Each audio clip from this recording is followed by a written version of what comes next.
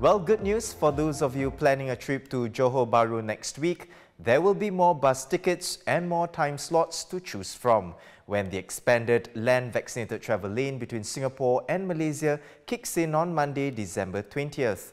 Under current VTL rules, the two designated bus operators are allowed to each sell up to 1,440 tickets a day. But from next week, they will be able to increase the number of tickets sold by 50%.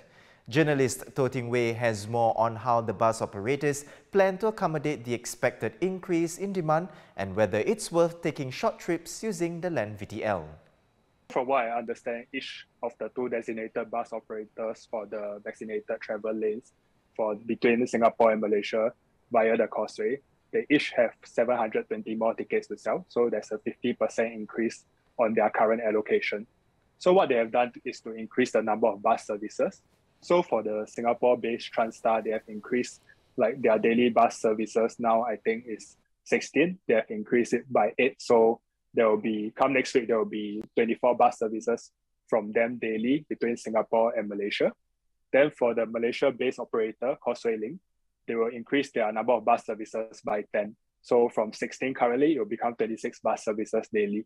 So then the number of tickets that they can sell from these extended bus services is 720 tickets.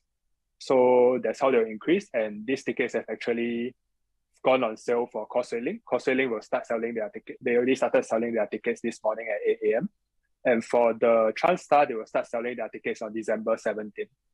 So the demand so far, I think it should be quite strong, given that for the rest of December, both operators have sold out the existing tickets that they put on sale earlier.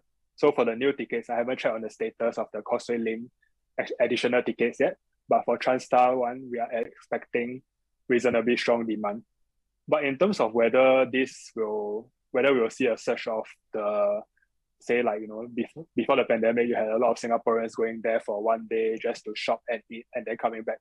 Whether we'll see this group of people return to Malaysia in big numbers, I think that's quite unlikely because of the testing requirements. Because when you look at it now, before, let's say I want to head over to Malaysia, I have to get tested before I enter Malaysia. And once I reach there, I have to get tested every day daily for 6 days. And when I return to Singapore, I also have to be tested daily for 7 days.